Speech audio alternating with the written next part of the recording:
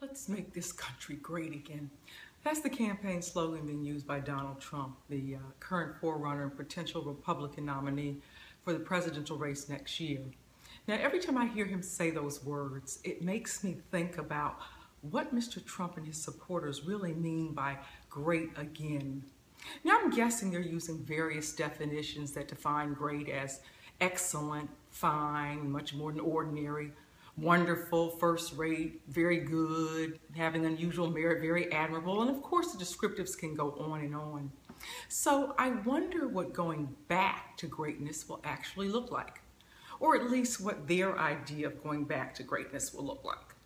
Now, I assume they couldn't be talking about the great origins of this country when we actually stole an indigenous people's land from them and our own federal troops forced the relocation of millions of Native American Indians to reservations, resulting in what was referred to as the Trail of Tears, one of the darkest chapters in American history.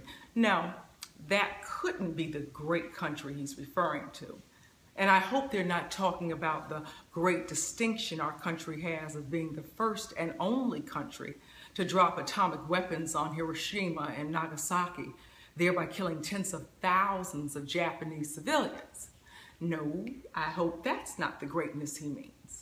And I definitely hope that he's not talking about the great country that received free labor for over 400 years off the backs of millions of legally enslaved African peoples, denying them any and all rights as human beings and citizens of this great country, and of course every ugly, vile, immoral, and ungodly thing that went along with slavery.